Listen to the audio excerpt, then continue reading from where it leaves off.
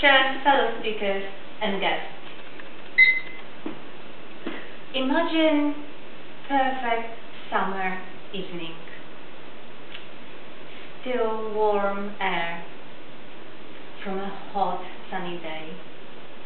The air is soft on your skin. It's beautiful evening promised. The sun is just setting, giving the whole world that orange, golden, red glow. Your soul is singing. And you know, this is the time to party.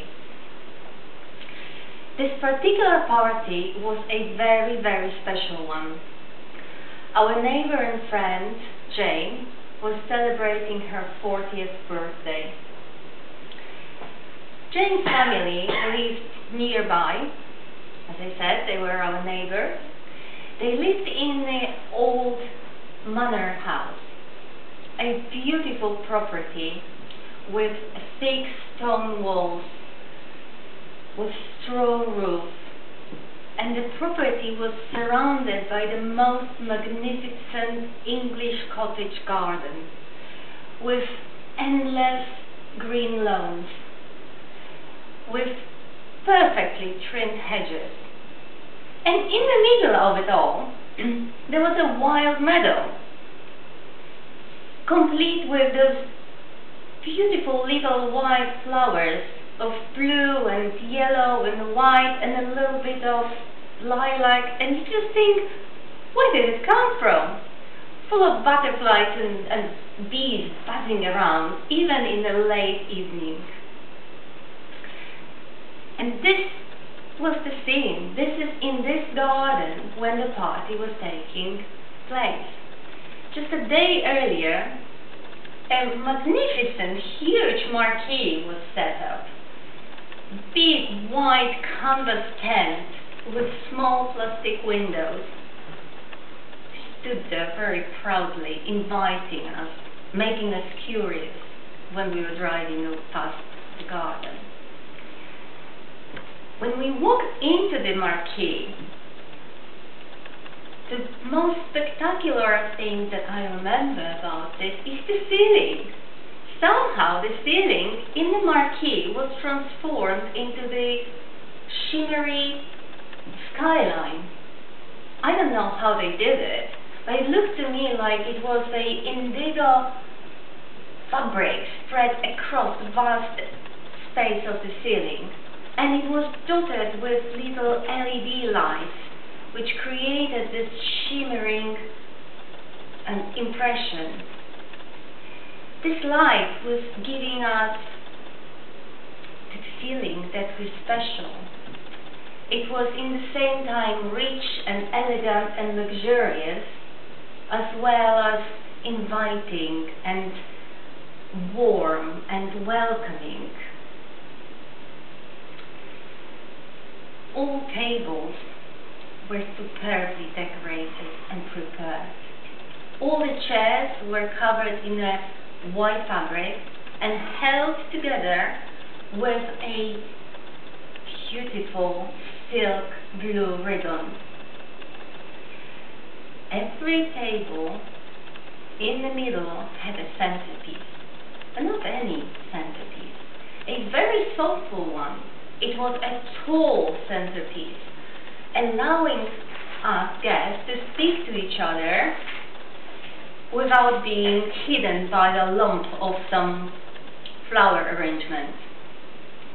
Each centerpiece was a slender, silver, shiny vase. Inside each of the vase was a combination of flowers. We had red roses, big, lush, open, white lilies, very small and very elegant freesias of blue and lilac and yellow. And we had the greenery cascading on all sides of the centerpiece, just like little waterfalls with leaves.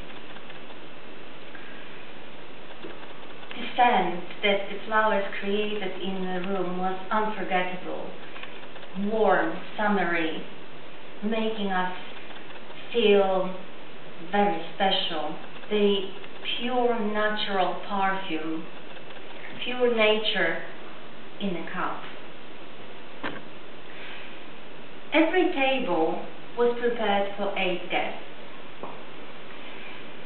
The white porcelain plate was set in front of every guest.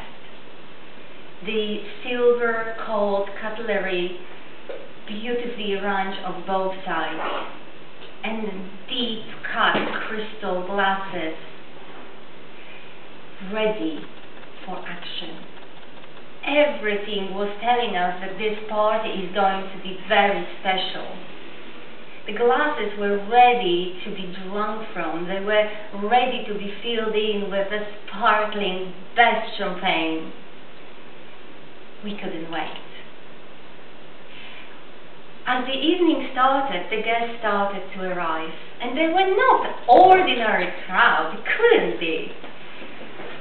We had a room full of characters from Hollywood movies, because what you need to know about Jane is that she loved LA, she loved Hollywood, she loved Oscar celebrations, and that was the theme of her 40th birthday celebration. So if you looked around, you couldn't miss him actually, you could spot Braveheart, the most magnificent person in the room. He was a tall man. He was wearing a heavy leather body armor and a woolen tartan, very heavy kilt, heavy boots. His face was painted in white and blue, and he was wearing a very untidy wig.